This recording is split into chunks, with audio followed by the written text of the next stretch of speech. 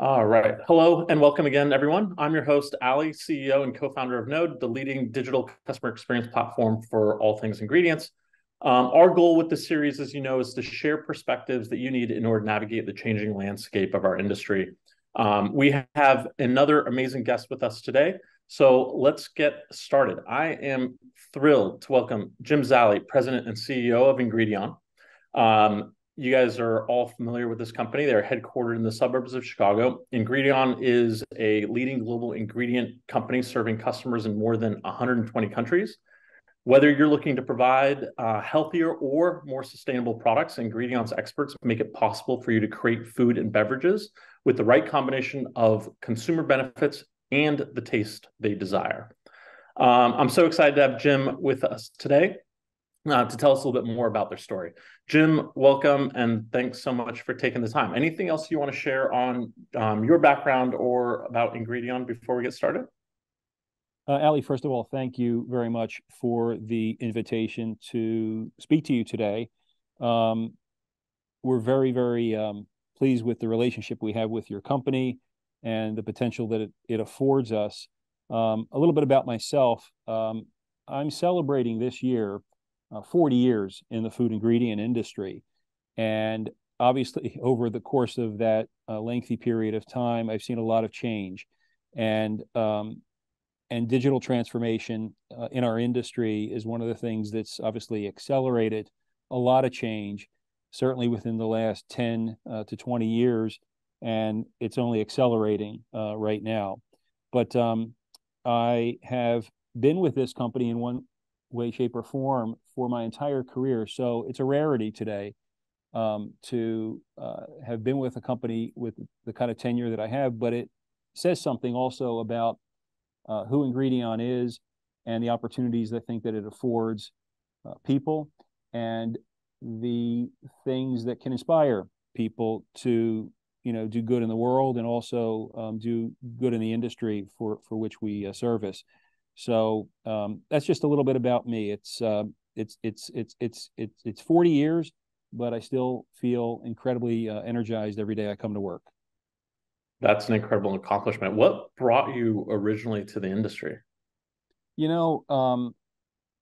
I came from a family that worked in the food industry, but it was more in the grocery industry. Mm-hmm. And that led me to obtain a degree in food science and technology that I then got an advanced degree in. So food and food ingredients has been in my DNA.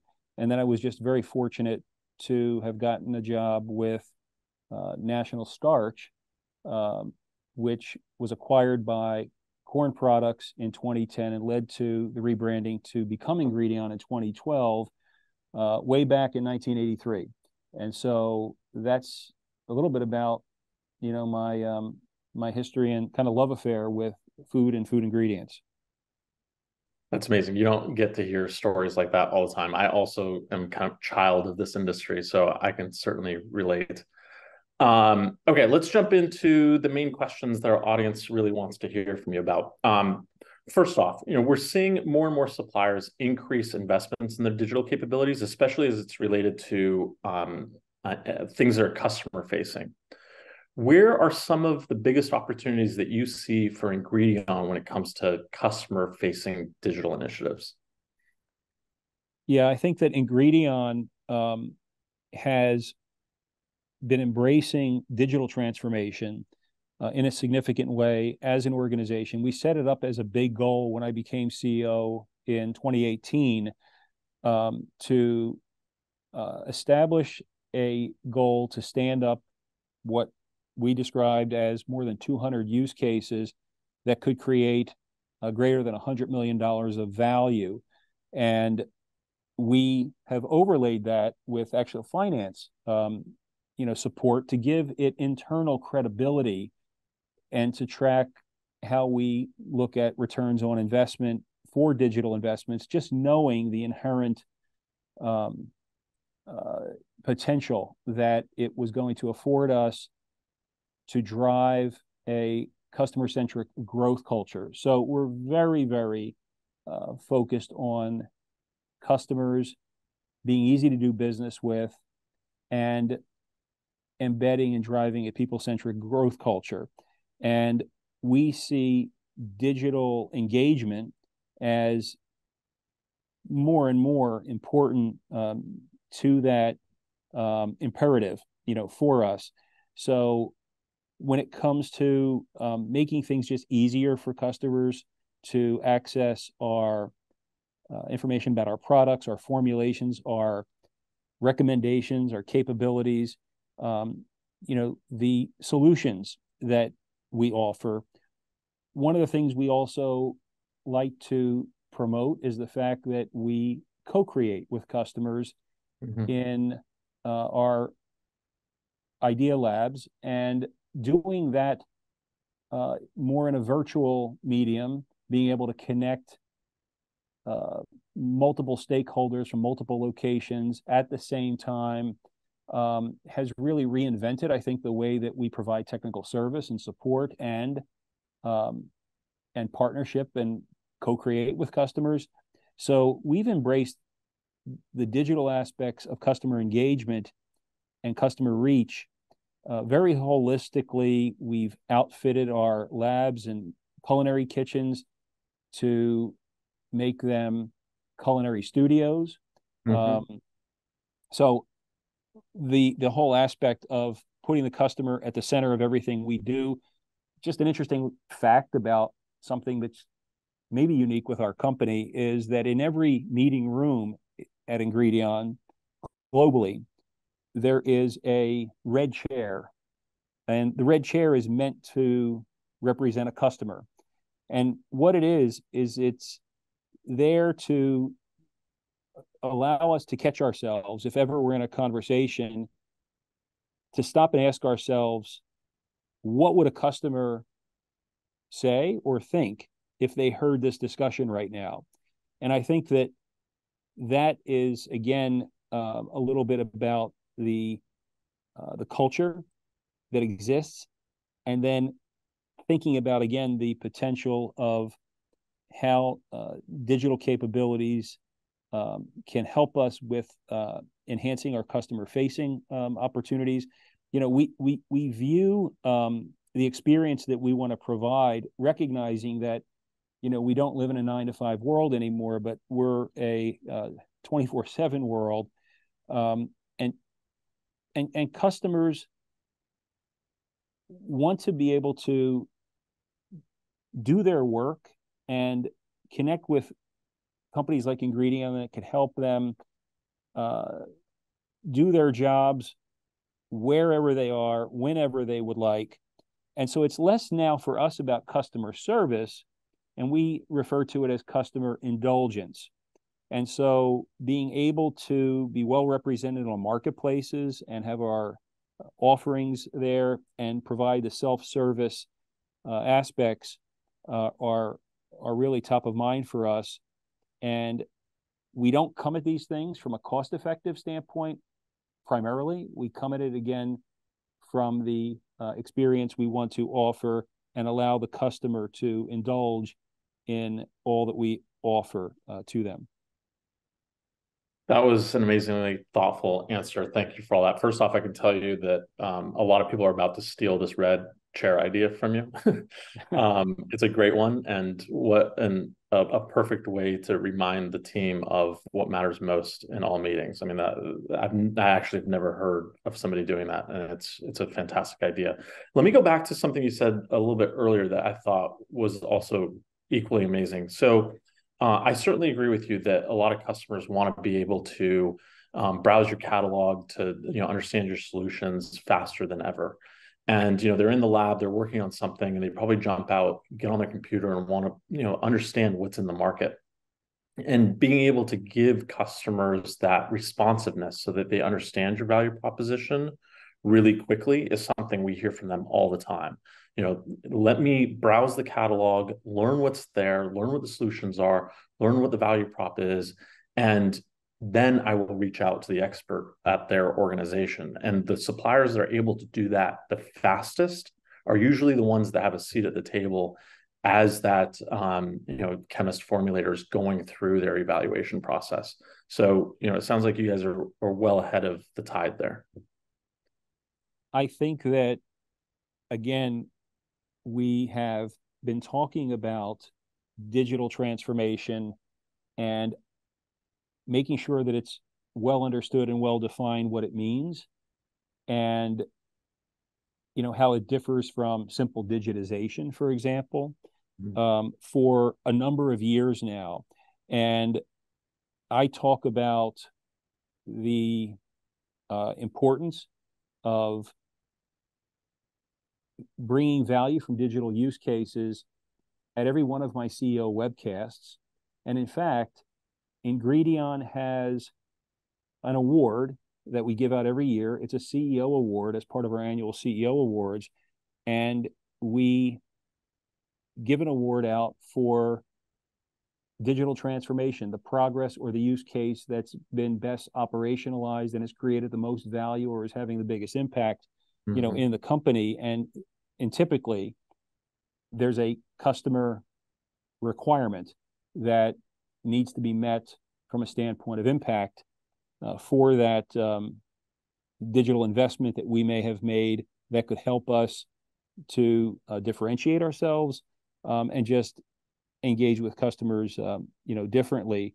So we're all in, I guess you could say, in relationship to this discipline and what it means. And of course, right now we're embracing artificial intelligence and what it can mean as the next chapter from a standpoint of generative AI and how that can enable us to engage with customers much more efficiently, such that when we do want to have, and the customer wants to have, the human interaction overlay to all of the foundational work that they can do on their own to understand our offerings and understand the potential to work with Ingredion, we view it as an accelerator or an enhancement. And so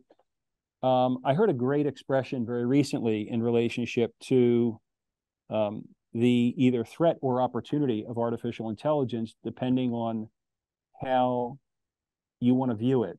And we've done a survey recently here in our company to ask employees directly, do you view it as more of an opportunity for you, or do you view it as more of a threat? And I would say that the majority of our employees, I think based on the way we're positioning it, are viewing it more as an opportunity, but there are those that are surely concerned about what it means potentially to their role and their jobs going forward.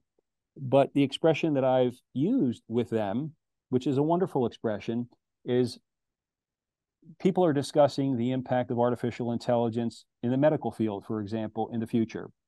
And questions have been posed as to whether or not artificial intelligence will replace doctors. And what I've said is, what I heard, which I really subscribe to, is the question isn't whether artificial intelligence will replace doctors, but will those doctors that don't embrace AI be replaced by doctors that do? And so if our employees are embracing the potential for digital capabilities, artificial intelligence, to enhance their own effectiveness, to do their jobs and to be impactful. And we have a value. One of our values is being preferred. And that has a triple meaning.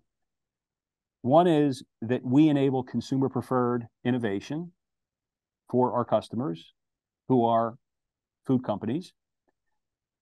One is that we want them to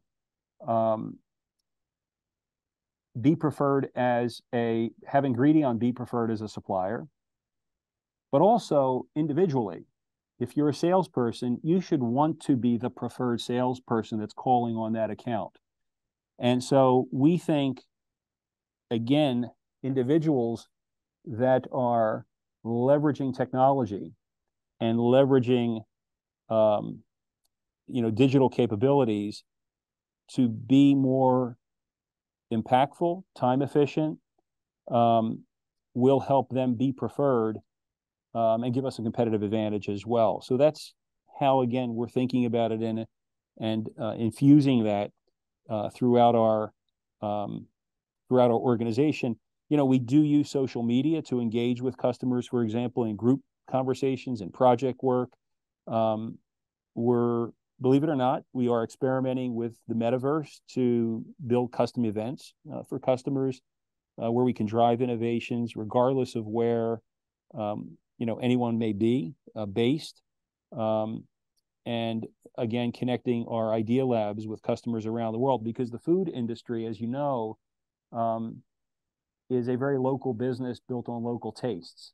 Mm-hmm. So customizing formulations and getting foods to taste great based on how we influence, for example, texture, and doing that on a local level, but leveraging our global capabilities and bringing that all to a venue is something that digital can help us with, and is helping us with a lot right now. I can tell you that we talk to a lot of C-suite folks in the industry, and the depth and breadth of your digital initiatives is definitely in the top quartile. So it should certainly be applauded, which leads to my next question, which is that 2023 is not like 2021. Although for Ingredion, I think you're probably outperforming a lot of your peers, but there are certainly market headwinds right now. And for some industry leaders, they're using this as an opportunity to, cut back on some of their initiatives. And for other leaders, they're almost using this as an opportunity to accelerate when they know others are cutting back. How do you view that balance? I think that what's most important in times of uncertainty or challenge and economic headwinds, that companies always stay committed and focused to what their strategy is and how they are aspiring to develop competitive advantage, and being very clear about what their winning aspiration is. And so I think for us, we have refreshed our strategy. We've leveraged a strategic framework called Play to Win, which has enabled us to clearly define what our winning aspiration is. And so I think with that clarity, you need to stay committed to the long-term intent of creating shareholder value and differentiating yourselves in the marketplace and pursuing competitive advantage.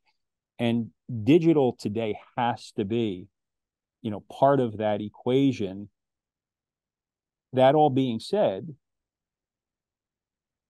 you have to be very thoughtful, and you have to be very mindful of the investments, both in capital as well as ongoing structural operating costs that you will add to your organization. And that's why it's extremely important that you set up a financial framework and hold sponsors and individuals in your organization for these technologies and investments to track and report with post-project reviews in a requisite amount of time. How are the returns being manifested? And asking some tough questions to make sure that people are leveraging the inherent potential of these systems and ideas.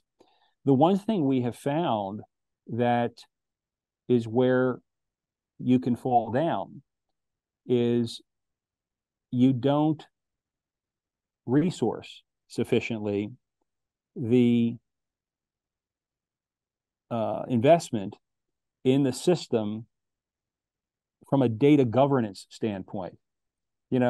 People want to get to the very attractive output, and to see how a example ideally could work. But before you can get there, you have to have data integrity, and you have to have that being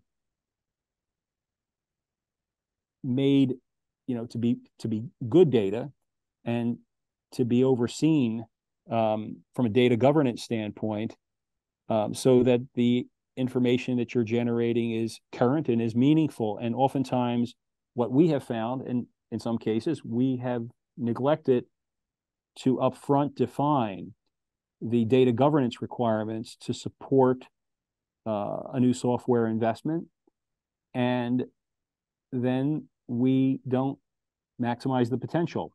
And so you have to be very realistic, and you have to be very choiceful, but you have to do the blocking and tackling if you're going to ultimately get the significant potential disruptive change that you're looking for. But oftentimes companies, I think, miss that. And it's something that I know we're very mindful of, and we ask those extremely tough questions in peer reviews when we approve our IT capital budgets. And so that would be just one piece of advice that I would provide. For our audience, I would highly encourage you to go back and listen to the last 2 minutes of this again. I cannot underline the importance of what Jim just said. Most of these digital projects fail because the underlying foundation, specifically the data, is not there. You want to create an amazing customer experience? Well, so does everyone. But if you don't have organized and harmonized product data that feeds that portal, then it's not possible to create these amazing experiences. And Jim just communicated it as clearly as I've ever heard a CEO communicate that. I can't agree with it more. To close out this time, we like to ask one last question, which is, are there any words of encouragement or a general message you'd like to relay to your employees at Ingredion, especially those that may be working on digital initiatives right now? Well, I'm hoping that whatever I say is not new news to them, because, again, I do address the topic of digital transformation in each and every one of my quarterly employee global webcasts. We talk about a lot of things. We talk about the importance of cybersecurity and the education that we've brought there. And now we're spending a lot of time talking about artificial intelligence and the potential, and not to fear it, but to embrace it, the training that we're going to be providing to employees to have them be more effective in their jobs, and to be current, so that they don't have their skills erode and become obsolete, because we have a responsibility to our employees to invest in them, to train them, and make some of the training easy. And we are very, very committed to having technology enable our employees to work more efficiently and help manage their stress level, but also give them a lot of excitement and enthusiasm for how digital technology and digital transformation can transform the work they do in support of the customer and in support of us delivering competitive advantage. So it makes their jobs fun. And so I know my chief digital transformation officer and chief information officer and I are very aligned on that mission. And our employees can expect Ingredion to continue to invest, but in a very responsible and accountable way to deliver shareholder value, because that's what we're all responsible for doing. But we want to do it through and with our employees, and do it in a fun and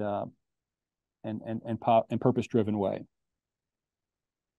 Again, to our audience, I can assure you that these are not new thoughts for Jim. I was actually reading a letter that he wrote to investors several years ago where he mentioned investments in customer intimacy, driving innovation, and all things digital transformation. And, I remember seeing the date of the letter, and that was before a lot of other CEOs have been talking about this. So this is coming from a place of experience. Jim, thank you for your thoughts today. Everyone loves listening to these informal conversations with leaders like yourself. Thank you for everything that you do to move the industry forward, and for bringing people, nature, and technology together to make life better. To our audience, again, Ingredion is the partner to help you always be what's next. I can't wait to see where Ingredion goes next, especially when it relates to digital. Thank you again, Jim, for all your thoughts. Thank you, Ali. Take care.